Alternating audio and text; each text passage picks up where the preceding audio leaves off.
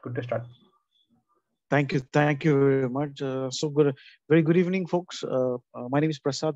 Currently, I work with Fujitsu, and I'm taking you to the chapter 12. It has got 12 pages, and I thought that I'll just try to make some kind of a portrait stuff. So this is about the a bit of background of the Phoenix project. So I think I'm the youngest one to join this project. In the sense of the lately joiner in that terms I'm talking about. So probably I'm going to skip this slide because you all know what is there into the entire book. So I'll just move to the notes which I've taken down, the notes which I'm going to complete in next 10 minutes or so. So the Phoenix project was scheduled. There is some kind of a change which was got scheduled at 5:30 p.m. on Friday. So specifically Friday, even to be frankly with you all, I have not seen that anything is getting scheduled specifically on the Friday because the energy level is not that kind of high level. Of course, is based on the business needs, and we might have to go on with the changes, production changes. Uh, Till 7:30, there was no news to whether team should go ahead and implement the changes. Phoenix was not available in the test environment as well because there is some kind of critical test was not been completed yet.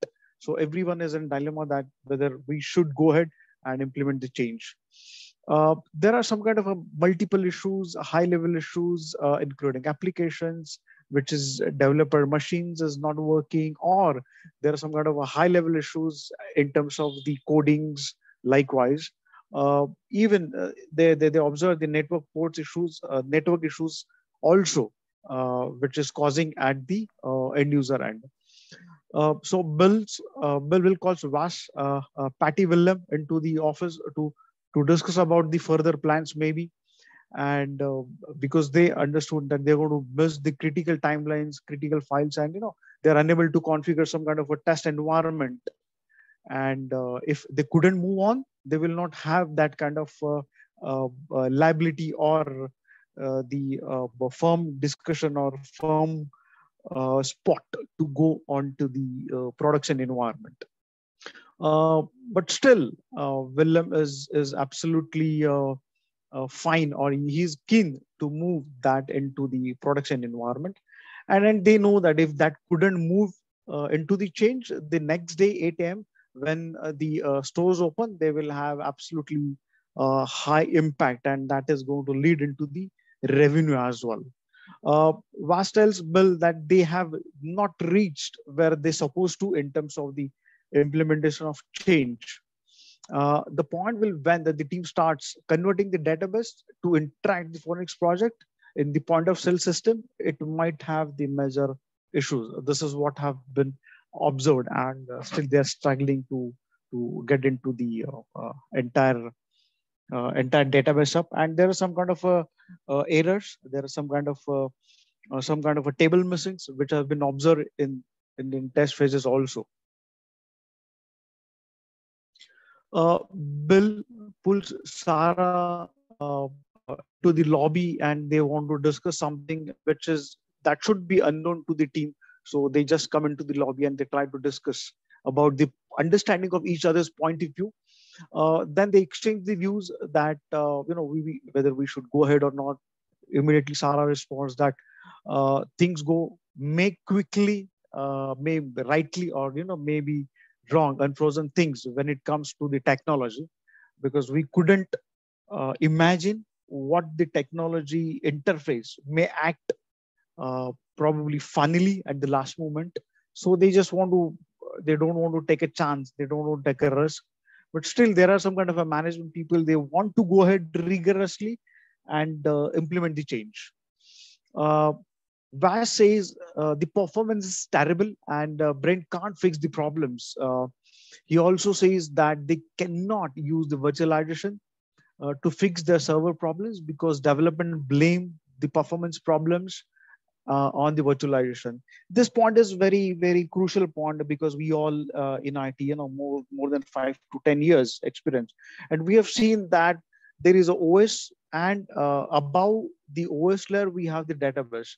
So there is always Cold War happen between these two subject matter experts, OS and the database, that this is the fine-tune problem, this is the database problem, and so on. So which we all have observed, and even they could get into the such issues as well. Then the senior director program management, they kick off the meeting 7 a.m. emergency, and point of sales system will be down because of the database issues. They just want to declare this one. And the good news is that Phoenix's site is up and running. However, if we could think that Phoenix is up, but the database is down, we all know that nothing is going to be as conditioned as it was previously. So I don't think so. This is absolutely a cherished moment for them, because database is down, so the application. So I don't think so. This is really cherished moment for those people. Saturday 2 p.m. Bill says bottom is further down than the thought. All transactions are being processed manually. The customer on the website are complaining about how it is slow and the unusable. Of course, we all know that database tables are not fine-tuned. Database is not absolutely fine-tuned. Along with there are some kind of a technical parameters. Then this is not going to be useful at the customer end. The query, the moment you give some kind of queries within the database, it will not give the answers which you are expecting. Finally, they land up in absolutely bad news that the data which they are expecting, it is not at par. There is a leakage of the customer database. There is some kind of credit card number, credit card database is getting exposed, and that have been into the social media. So this is the movement where they should concentrate. And even we all seen that if we could get such kind of news that Domino's might be the latest fresh example, they have the leakage of the database, and that have been flowed into the social media.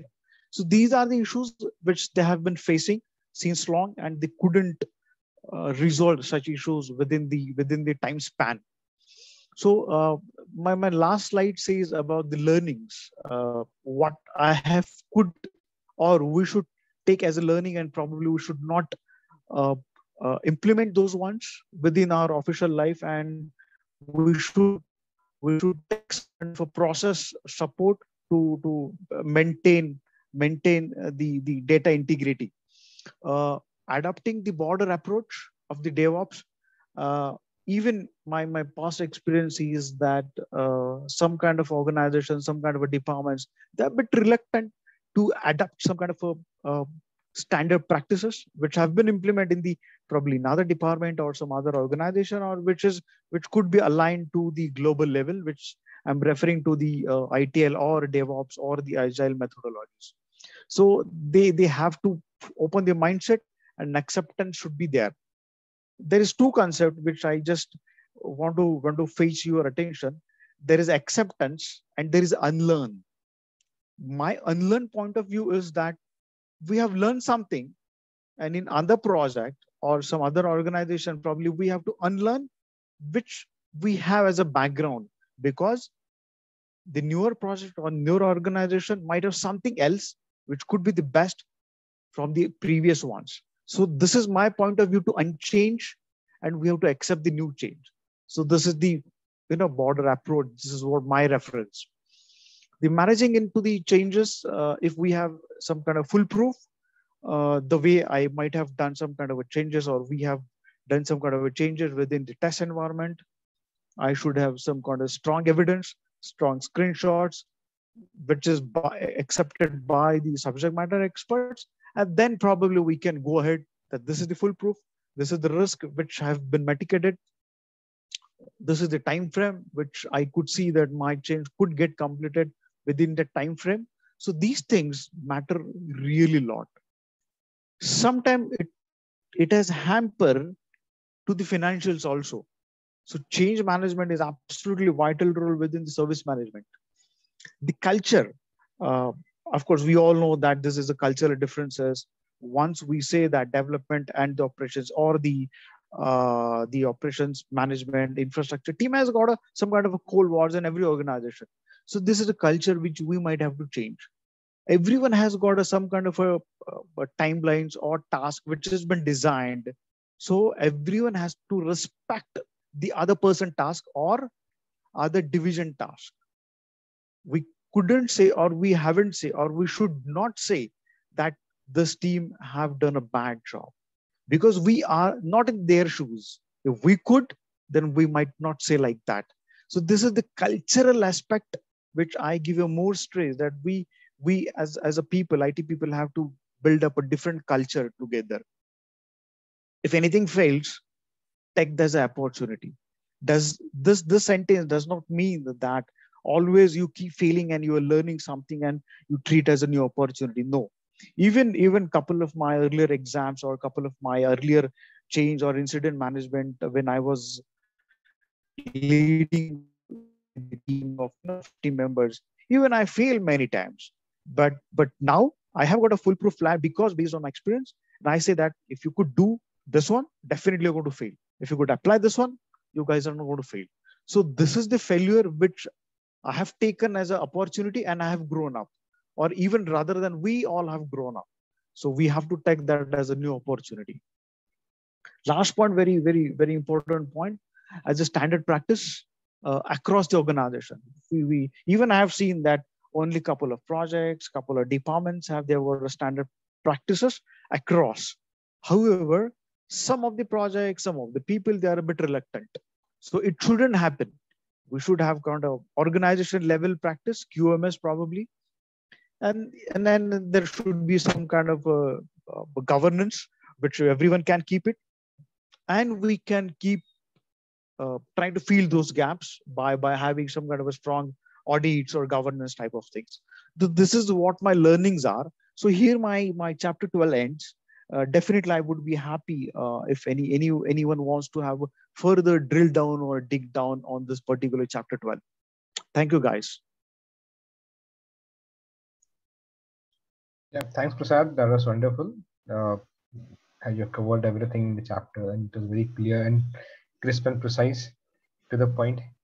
And the learnings which you have, I think, added, really that adds up, and we can also learn something out of it, even in our real lives and in our projects. Not only to the book, but also we can implement these in the projects also. Yeah. Yeah. Thank you. Sure. So thank you, Prasad, for reading and sharing your learnings as well. I think one of the really effective ways I'm seeing so far in this series of BRC. So yes, thanks for bringing it up. Very precise, to the point, and I believe you covered the story very well. So yes, for me, I think even that storytelling aspect was really good. So you kept us connected to it in maybe a meaningful thread. So thanks for that.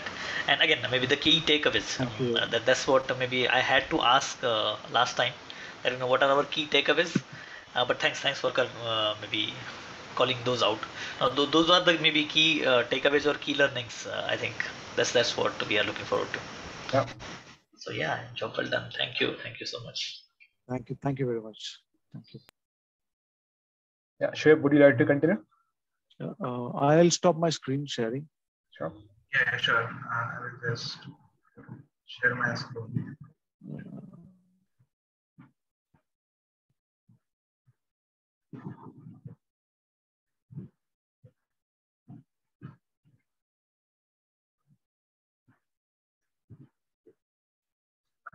So, chapter 13.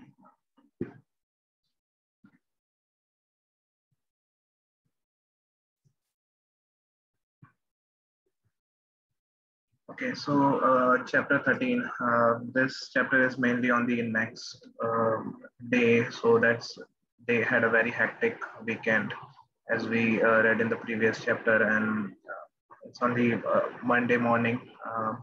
And in this entire chapter, there are mainly two meetings that Bill has been through, and not, I would say, a meeting, but there are two rooms, and he's trying to cover that scenario, that what's exactly happening in those two rooms. So basically chapter 13 is all about what happened after they went live with the Phoenix deployment and all the issues that occurred. So what exactly the teams, how they have to address all those issues, and what finance team is doing due to this all mess up. So this chapter starts with that, starting with the meeting with the Steve, that CEO. So he has gathered everyone in the meeting room, so Phoenix War Room, and he's addressing the entire team that the main focus now should be to restore the normal business operations, and we have to he's saying at the moment we don't have to discuss what exactly who is the responsible for all these things. We have to just focus on what exactly and how soon we can restore all the business operations. So because what exactly happening is due to POC failure, all the operations in all these stores is being done manually, and that has screwed everything for the stores managers. So once and after that, there was one more demand from the Steve, was that he wants everyone for a 15 minutes. He want to discuss something, and once everything is normal, he want everyone should be meeting with set up a meeting with the Steve, Sarah, Chris, Bill, and everyone, and he asked them to meet him after the entire things are back to the normal. So once Steve has completed his discussion, his talks, he went to his room. So no, Sarah started saying that the POC systems, we should be focusing on the POC system and also the Phoenix usability issues. So Bill interrupted that, we are hardly keeping the systems up, and we are already putting a lot of effort. So it's not possible to do both the things. So they quickly have a discussion, and development team also supported Bill's point of view that we should be just focusing on restoring the POC system, because that's the main system that should, business was running on. So they concluded that, regain POS functionality should be their priority.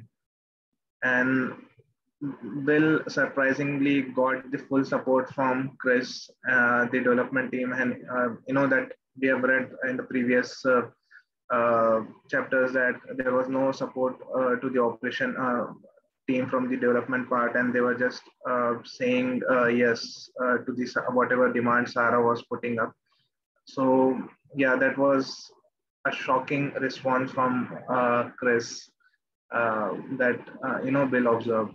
So once he left the Phoenix War Room, so there was another room in front of him, and their all finance team was sitting and trying to.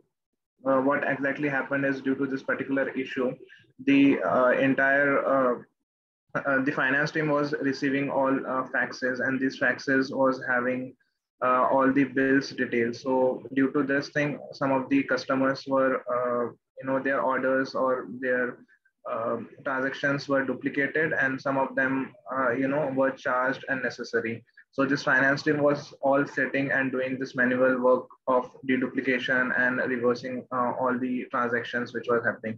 So this was a very big task. Just to understand, he has given is there was a team of 4 people who are just calculating, reconciling all the calculation, and making sure all those things which used to be done by the systems are correct, or in the correct, all the numbers are matching. So at the moment, there are around 5,000 customers, that they had either duplicate payment or the missing orders, and estimated pending transactions are 25,000. So they have to process all these things. So this, this deployment has done a big impact on the existing systems. So when Bill was observing all this with the finance team, then John came to that particular room. So John is the security. I'm not able to recall. okay, Chief Information Security Officer.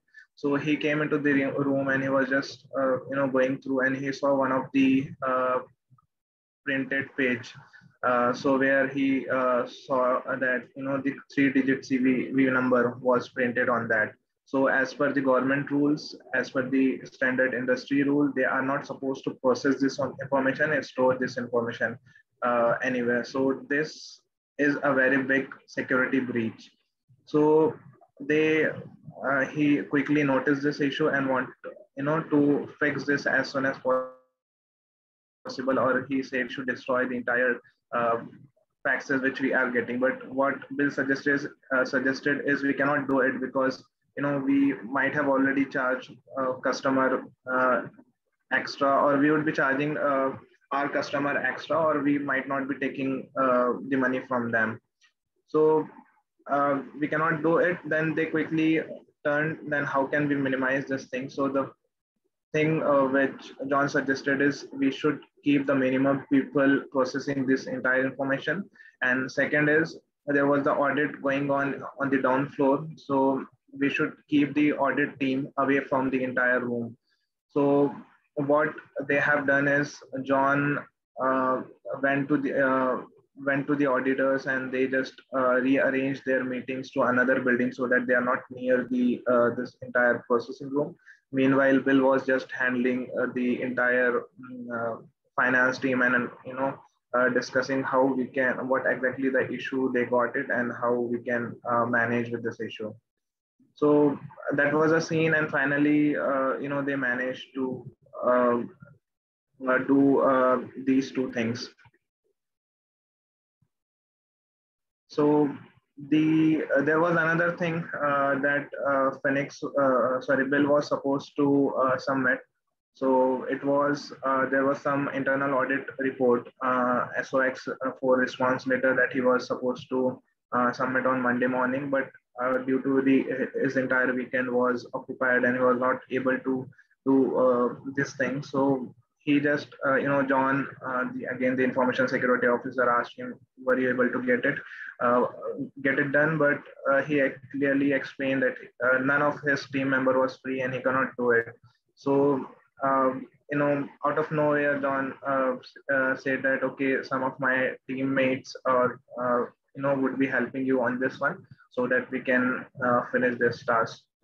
So this was he ended the chapter saying that, I could not assume, I then wonder if the fatigue is getting to me or something is really screwing in the world when I'm finding reasons to thanks development and security team in the same day.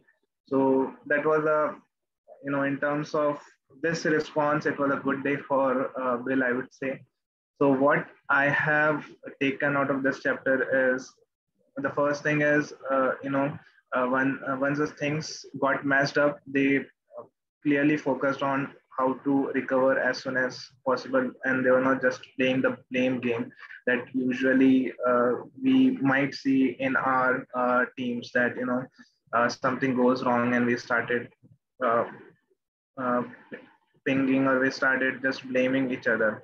So that was a good thing. And second, it was a coordinated effort. And previously it was development and security team. They were not have a good coordination or good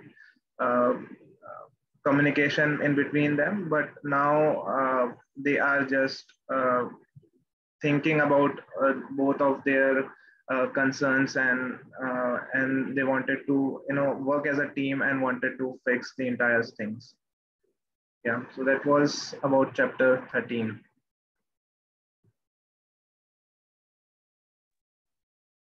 Yep, thanks, Shiv, for chapter 13. So I think, should we stop here or should we continue? Because I have read chapter 14 and I can give some insights, but if we need to stop, we can stop and we can take this next time. Yeah, absolutely. That's what even I feel. So that maybe those who are missing because of some genuine reasons.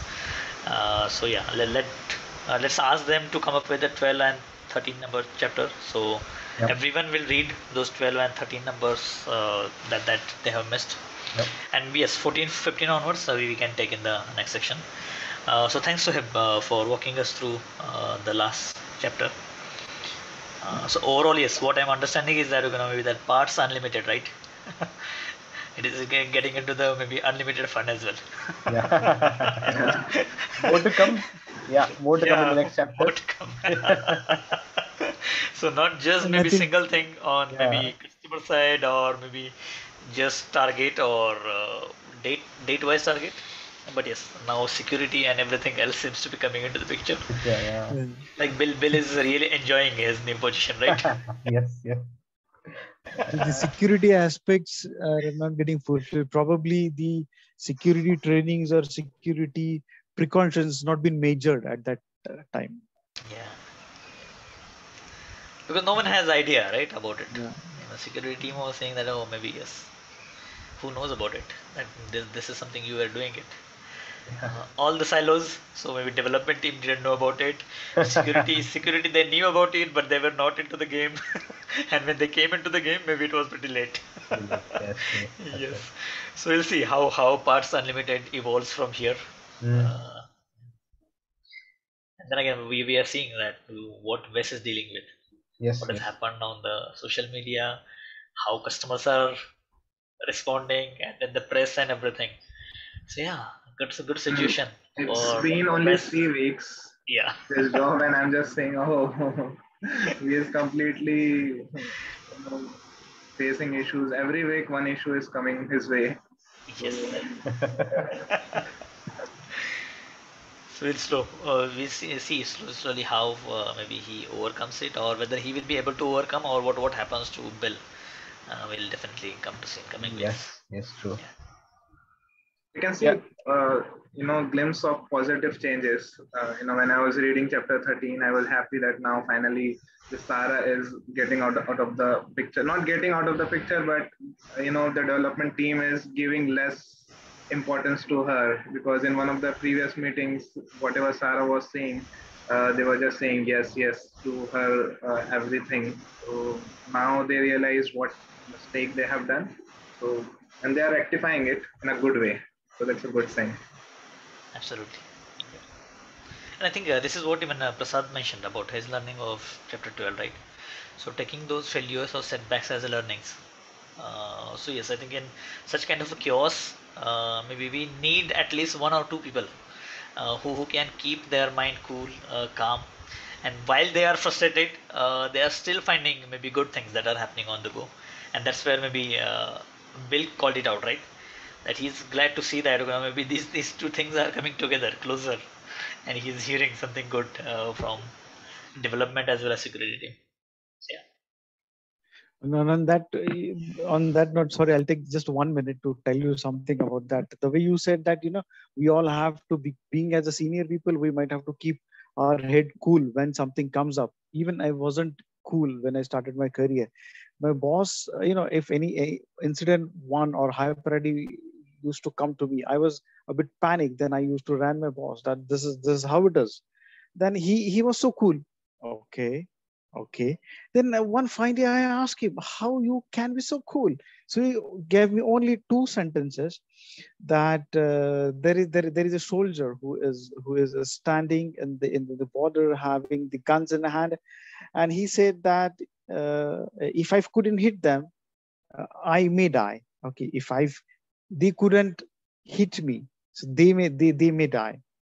But if I could do something mischief within thousands of thoughts and uh, without thinking, if I could shoot, something major happen. So sky is not going to fall. So hang on for a second, at least think twice what you want to do, and then go ahead, so you can save yourself at least, and then you can save others. So try to save ourselves first and then the others. Absolutely. So any change that comes our way will not just test us on the technical and tools front or the methodology and processes front, but what it really tests is maybe our perseverance. How can we deal with that pressure and maybe test the real character that how we cope up with that situation. So that emotional journey, right? How do we handle those emotion fluxes on the go, and that's it. Once who knows how to deal with it, I think rest everything. Our teams are much more than smarter than what we are in terms of tools and technology knowledge. They know what all to do and how to take care of this thing. Maybe yeah, just kind of a leadership that Bill is providing to the team, and how to navigate the path in such kind of mess. So we'll see. That would be an interesting learning.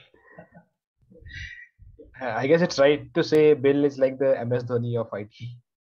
Yeah, Yeah. just keep me cool now. Yes, absolutely. But good, good to learn, good to hear from you, chapter number 12 as well as 13. And we'll definitely continue, Sarfraz, with Yeah, sure, 14 and definitely. 15.